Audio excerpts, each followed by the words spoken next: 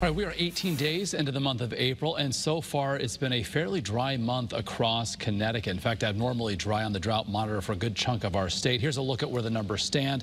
Just over ½ an inch recorded for the Hartford area, and just around 4/10 of an inch for Bridgeport. Pretty notable deficits so far month to date. If the month were to end today, it would be the driest on record. We do have some rain coming. We'll have more on that in our early warning 7-day forecast, as it will have perhaps a role in your weekend plans. More on that momentarily. Meanwhile, we've got temperatures right near the 50-degree mark in the Litchfield Hills, mid-50s elsewhere inland, and mid and upper 50s along the 95 corridor. If you spent any time outside today, you certainly have felt the wind, at times gusting as high as 40 miles an hour. These are the most recent sustained winds, between 10 and 20 miles an hour. And looking skyward from our ICAM view in Mystic, some clearing underway. We started with sun, clouds moved in, and now those clouds are beginning to erode a bit.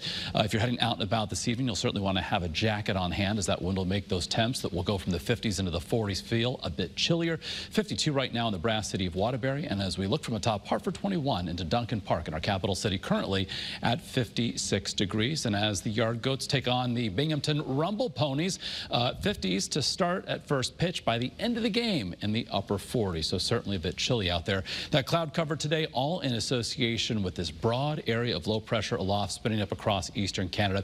We are on the base, the southern periphery of that, so tomorrow promises to be a brighter day. And while we had a couple of sprinkles out there today, tomorrow also will be dry with that mostly sunny sky as this area of low pressure continues to build farther away. So overnight tonight, we've got mid and upper 30s inland, upper 30s along the shoreline, so some patchy frost can be expected in the usual colder spots of northwest and northeast Connecticut. And then tomorrow, a pretty nice rebound, 55 to near 60 inland, near 60 also along the 95 corridor, still a bit breezy. So we'll have that wind that is up as high pressure builds in from the south, and that area of low pressure slowly moves away to our north. And as the high to our south basically becomes anchored off the mid-Atlantic coast, that southwesterly flow will help a warm front head in our direction Wednesday night into Thursday morning. With that, a brief increase in cloud cover, maybe a shower, but primarily dry. And then we're squarely in the warm sector as we close out the week on Friday. So our temperature trend continues in the upward direction. Thursday, about 10 degrees warmer than tomorrow,